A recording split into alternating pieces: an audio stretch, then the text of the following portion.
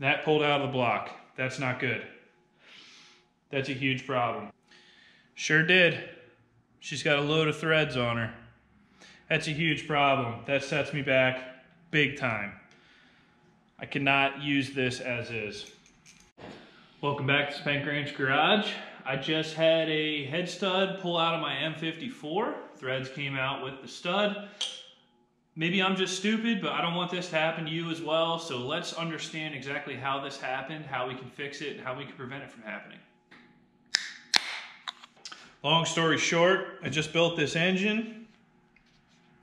And literally, as I'm torquing the head studs, I get to my final torque of 65 foot-pounds on Nissan 350Z main bearing studs in the top of an M54. And bada bing, bada boom, stud comes out. Tear the whole motor back down. Oh crap, my life's ruined, yada, yada, yada. No, just kidding, it's not that bad. But I'm happy it happened in the torquing phase, didn't happen on the going down the road phase. So let's determine exactly where these studs start to pull, because I don't know what a good torque spec is for these. I've been using 60 to 65 foot-pounds on these engines, and maybe I've just been lucky. I've never had a head stud problem. However, on this one, she pulled. So let's figure out where these actually pull at. Here we have a scrap M54 block, and we are going to put ARP studs in it and intentionally tear them out, if possible, to determine what the failure point is. And let's throw some torque at it and see if we get a failure. So I'm gonna go right off the bat here and start at 65, where I just had the one pull out of my new motor. 65 seems to be no problem. Let's take it up to 70. 70, no problem. Let's go straight up to 80. Yeah, she took 80. Take her up to 90. Wow, 90 foot-pounds. Gonna go all the way to 100. This is where I torque an iron block with these same similar studs.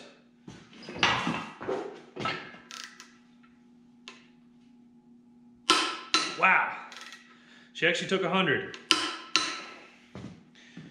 110, that's where this wrench runs out of steam.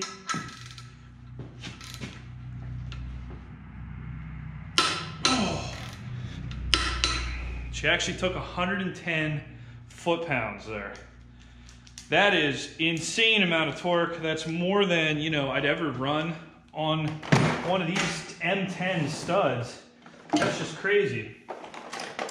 So it's interesting that the block put up with that, because I just had one pull out at only 65. Let's pull this off and try another hole. She took 90. Man, no problem. All right, let's try another hole. There's 90, right on past. No problem there either.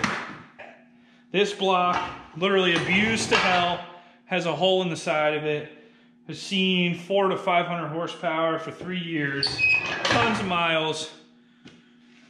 The holes are in great condition. I'm actually gonna change my procedure for these motors based upon the forbidden slinky. Basically, I'm gonna set up a fixture with 2 sockets, torque every single one of these to 85 foot-pounds. If they tear out, great. If they don't, great. If they tear out, they get fixed. If they don't tear out, they're gonna hold, and that's what I'm sticking with. So I actually had 2 tear out, both between cylinders 4 and 5. I don't know why. I don't exactly understand what makes some of these blocks better than others. Is it the material, the casting, the way the threads were cut, the life that the engine has had? I do know this engine has been overheated numerous times.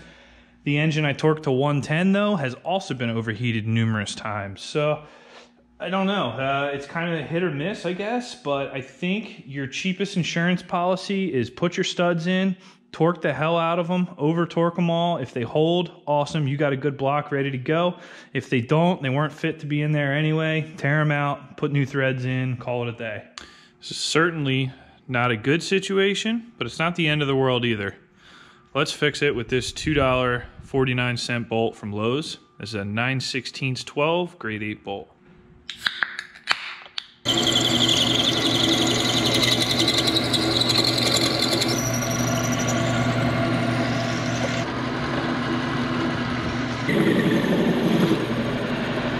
Essentially what we did was make our own time-sert, or spank-sert. So it's just 9/16 on the outside, grade 8. And then it is M10 by 1.5 on the inside. So this threads on just like any nut would on the stud, and it takes up the entire length of the ARP studs, which in this case was about 31.6 millimeters. I know the time-serts that you would put in a BMW are about 30.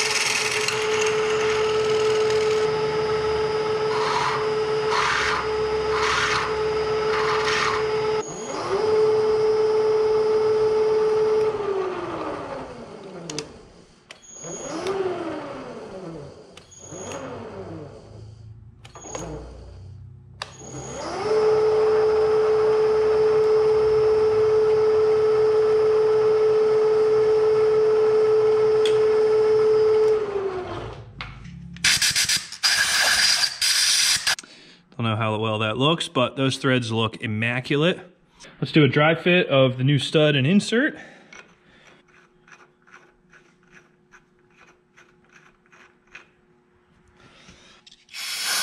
Make sure to really degrease all that with some carb cleaner. Loctite's not going to do anything for strength, but what it is going to do is keep this insert in for next time I got to pull this motor apart or whatever happens. I'm going to go pretty generous with it because, like I said, if this thing pulls out, the block's totaled. I don't care about ever getting this back anyway.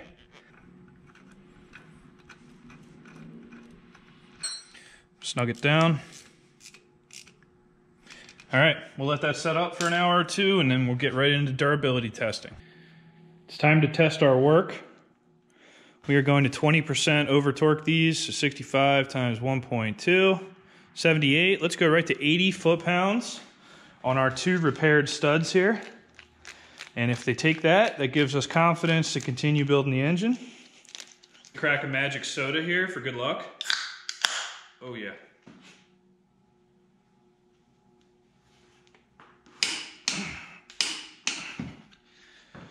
There's 80. I wanted to get it in one swoop, but I did not. All right, so now I have confidence that this block is okay. I will continue with the build on this motor. Guys, that wraps it up for this one. So sometimes in life, it's not about what cards you're dealt, it's how you react to them, how you fix them, how you move on with things. I think this was a pretty good repair. Very cheap to do, like I said, just 2 bolts from Lowe's. Cut them up, drill them, tap them, stick them in the block, you're done. You could do this in the car if you wanted to. What I would do is I would take a flat block and I'd bore a hole in it, maybe put a drill bushing in it, or maybe not even if it's only 1 or 2 holes. And that'll square up your drill bit. You could do this drilling in the block with a hand drill if you had to, or on a drill press, whatever you got. But all in all, I think this is a very sturdy repair. I think it's pretty equivalent to what you'd get with an official time-sert kit. As you know, those are kind of expensive though. And not super, you know, I can't have one right now, like I needed one. So I needed to fix this engine block tonight. Unfortunately, this set me back a couple hours, but it is what it is. So I was perusing the internet for other inserts for repairing threads and things like that, because I know the time-sert is a good product. I just do not appreciate them using like a proprietary outer diameter tap and that kind of thing. I know they're a good thread repair, but there's got to be other ways. And interestingly, I found these longer threaded inserts from EZ-lok that are ironically a 9/16 outside thread with an M12-15 in the middle, and these are about 1 inch long. So I think these are a really good insert for the M54s. The part number for this is 330-10. I bought 15 of these for another motor I'm going to put together, so I will give these a try. But what I like about these is they don't use any proprietary drills or taps to install them. So this is a standard 31/64 twist drill with a 9/16 tap. This is literally exactly what I just made, just 5 millimeters shorter. I got these for $2.63 an insert. So, I mean, I can't buy a bolt and stand there at the lathe and make these for that price. So I think this is really the way to go. Yeah, they are 5 millimeters shorter, but I think having a full 25 millimeters of depth is going to be sufficient because we're all the way out at that 9/16 outer thread. So maybe if you're looking to repair one of these motors, you don't want to spend the bigger money on the time-sert kit, I think this is a very viable option. You could probably, you know, buy all the tools to do this for like 50 or 60 bucks and you're home free. Anyway, let me know what you think of this repair. If you think this thing's gonna hold up or not. I'm certainly gonna put this motor through its paces. We'll see. I got nothing to lose here other than my time and more gaskets.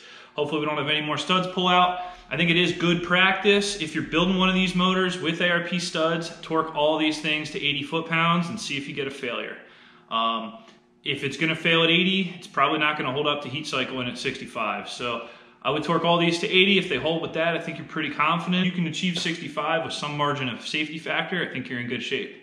Anyway, let me know what you think in the comments. If you think this is gonna hold up or it's a total hack repair, let me hear it either way. Thanks for watching Spank Ranch Garage. I'll see you next time.